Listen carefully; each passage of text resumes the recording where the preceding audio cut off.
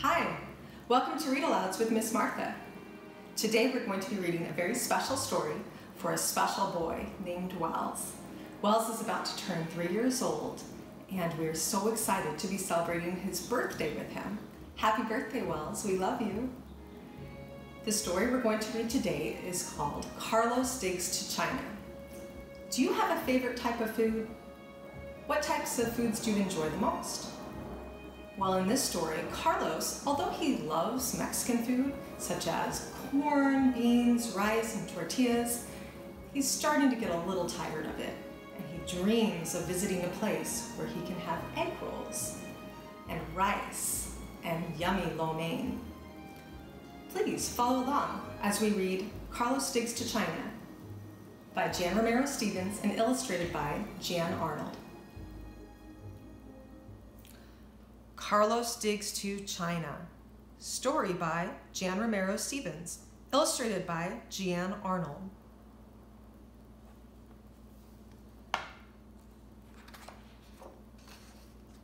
Carlos Digs to China. Hungry and anxious for the lunch bell to ring, Carlos stared out the window and daydreamed as his teacher pointed to New Mexico on a colorful globe of the world. "Now here's where we are," she said.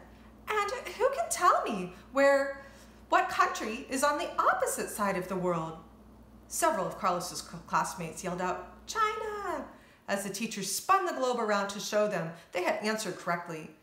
Beginning a lesson about the faraway country, the teacher told the students if they studied hard, she would give them a special treat during the last week of school. She'd take the whole class downtown to the Golden Star Chinese restaurant, where they could try chop suey and fortune cookies and egg rolls. Carlos and his classmates began talking excitedly among themselves, and for the next week, they eagerly learned about China. The day before school was out for the summer, the teacher kept her promise and took them to the Chinese restaurant that featured an all-you-can-eat buffet. Carlos loaded his plate with fried rice, egg rolls, and chow mein. He went back for chop suey and sweet and sour pork. Then he had jasmine tea and fortune cookies. "This food is so much better than plain old beans and rice and tortillas," said a stuffed Carlos to his friend Gloria, who was dipping an egg roll in soy sauce. She nodded. Still thinking about China when school was dismissed, Carlos leaped down the front steps, 2 at a time, and ran down the dirt road toward his house. He had a great idea, and he couldn't wait to tell Senor Grego, who lived in a small adobe house on one side of Carlos's garden. "Senor Grego, it's me, Carlos," he called, knocking on the back door. "I'm in a big hurry. I'm going to China." "China? And how will you get there? On your bike?" asked Senor Grego, amused by his young friend's wild idea. "Oh no, I'm digging my way there," said Carlos very seriously. "The teacher showed us. China is right on the other side of the world from here, and if I dig a hole straight through the earth, that's where I'll end up." "Más despacio, Carlos. Slow down," said Senor Grego. "I just made arroz dulce. Why don't you sit down and have a bowl?" Ordinarily, Carlos loved Senor Grego's specialty of arroz dulce, a rice pudding flavored with cinnamon and raisins. But that day, Carlos had other plans. "No thanks, Senor Grego," he said. "I'm a little tired of eating the same things all the time. I'm going to China, where they have really tasty food every day, like egg rolls and chow mein." Senor Grego shook his head.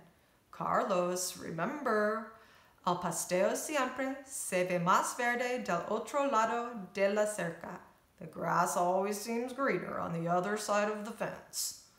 But Carlos wasn't listening. Hurrying back to his house, he grabbed a shovel and a pick and carried them outside.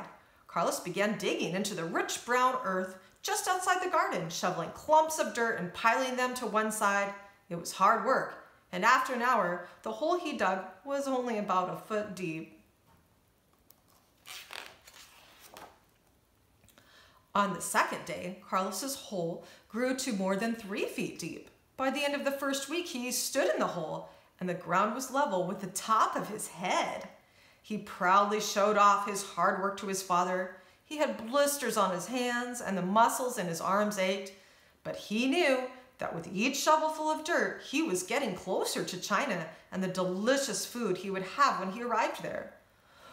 Buena suerte, good luck, said Papa, winking and patting Carlos on the back. I hope you make it. One afternoon, Senor Grego stopped by to check on Carlos's progress. He called to him, peering down into the hole. Dios mío, my goodness, the hole is getting deep, said Senor Grego, and he handed him a pair of work gloves and his old miner's helmet. Are you close to China yet? Oh, no, not yet, Carlos grinned. I have a long way to go, Senor Grego. China is clear on the other side of the world, you know. I know. Well, I brought you something to eat. Some empanadas my sister made, said Senor Grego. Carlos took a big bite of one of the pastries. It was filled with apples and a sweet sauce. Empanadas are good, but in China, I'll eat something better. Chop suey, Carlos said. A few days later, Carlos's friend Gloria visited him. She brought Carlos a snack, bizcochitos, cookies flavored with cinnamon and anise seed that she baked herself. Carlos took a taste of one of the cookies.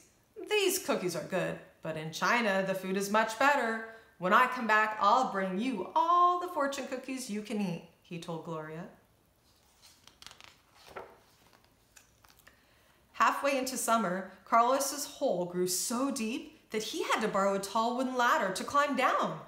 His mother begged him to forget his project, but friends and neighbors began gathering around at the top of the hole, patting Carlos on the back and encouraging him when he came out to rest. Carlos liked the attention and worked harder than ever, but as the hole grew deeper, it was hard to tell which direction he was digging. Exactly which way was China, Carlos wondered.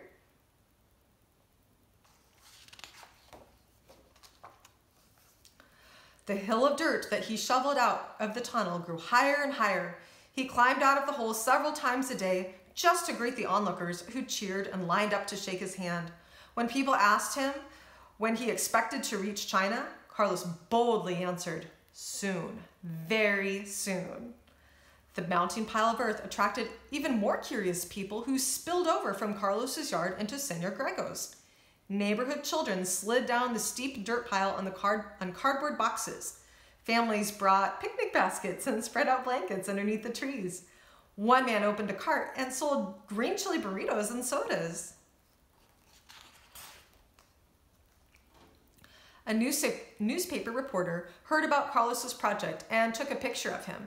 Next to a photograph of Carlos's dirt-smudged smiling face, the headline read, "Local boy digging to China."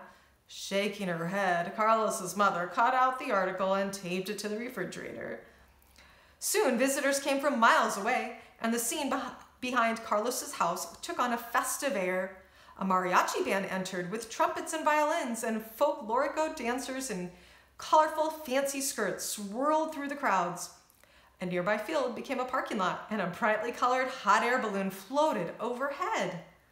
The crowd grew more anxious to see when Carlos would break through to China.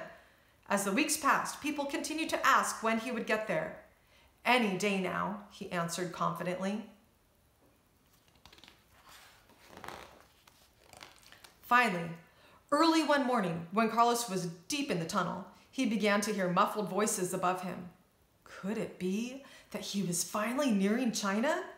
He worked underground later than usual that night, convinced that he would reach his destination the next day. Carlos began to daydream about what it would be like in China. This is the last time I'll be eating tortillas for a while, he said, as he gave Mama a big hug the following morning. By tonight, I'll be in China. Mama shrugged her shoulders, and Carlos hurried off. Climbing deep down to the end of the tunnel, Carlos again heard voices. Digging all day and into the afternoon, he finally began to break through the earth to the other side. Frantically, he continued shoveling with all his might until, all of a sudden, his head popped out just above the ground. Eyes squinting in the bright sun, Carlos took his first look at China. Instead, he saw a circle of familiar-looking people peering down at him. "Senor Grego, what are you doing in China?" asked a very confused Carlos when he recognized his friend among the faces in the crowd. "And what are you doing in my green chilies?" chuckled Senor Grego as he strained to pull Carlos out of the hole. The clumps of dirt tumbled off Carlos's head, and he found himself standing in the middle of Senor Grego's chili patch. Carlos felt a little foolish as he looked over and saw the huge pile of dirt and the ladder still sticking out of the hole in his own yard, just 20 feet away.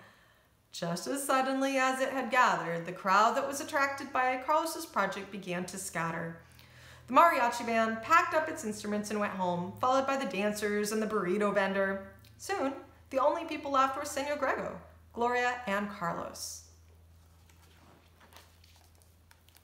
The old man led Carlos and Gloria into his kitchen, where he ladled out large helpings of arroz dulce for them.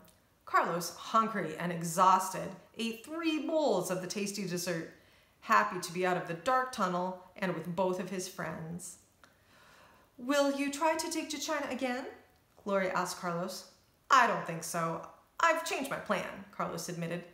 "A hot air balloon will get me there much faster." But for a long time after that, Carlos lost his appetite for egg rolls, chow mein, and fortune cookies. The end. And if you have this book at home, you can read the recipe for sweet rice, or in Spanish, arroz dulce, and make it yourself. It's very good. Carlos digs to China. So, did you enjoy the story, Carlos Digs to China? You know, my nephew Wells, his favorite Chinese foods are chicken fried rice and lo mein. Kind of makes me want to go out and get some of those foods right now. Maybe this isn't the best book to read when you're hungry. Again, happy birthday, Wells. Thanks for reading with us today. Have an awesome day.